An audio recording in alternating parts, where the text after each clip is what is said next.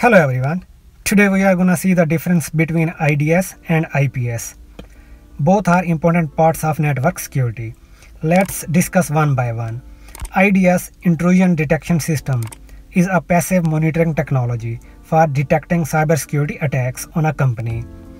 IDS analyzes network traffic for possible dangerous activities such as malicious attacks and violations of security protocols.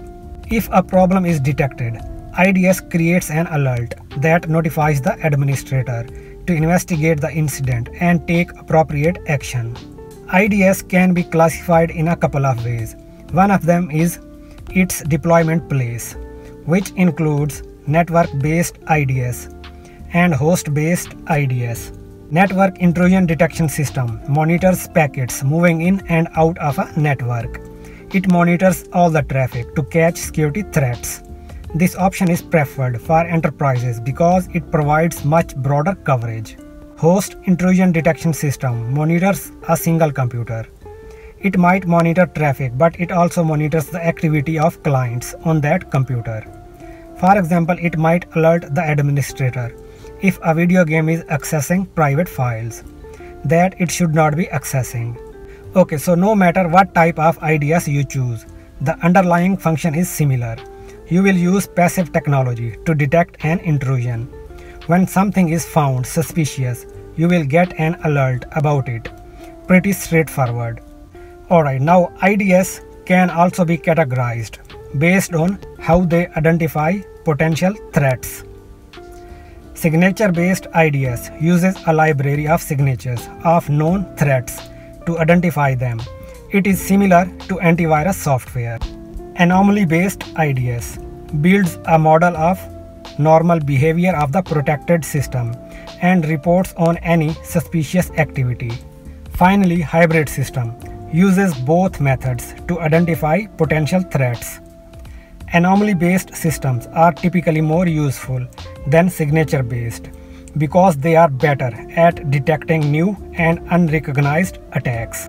IPS, Intrusion Prevention System, is an active monitoring system that protects the company's network from malicious attacks.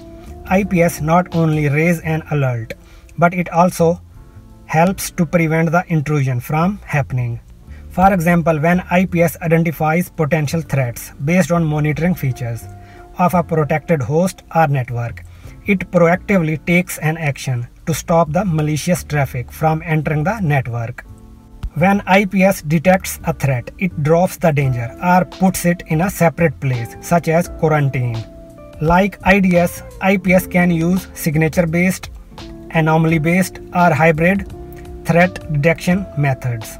IPS can be host-based, network-based, wireless-based, and network behavior. IPS and IDS are not required to be separate devices. They can be integrated into one physical device, such as next-generation firewalls and UMT. Unified Threat Management Technology combines the functionality of both IPS and IDS into a single device. What are the key differences? IDS is designed to detect a potential threat, create an alert, and do nothing to prevent the attack from occurring. That leaves a window for an attacker to cause damage to a target system.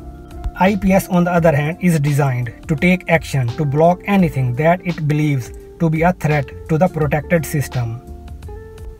IDS requires a man or another system to look at the results and determine what actions to take next.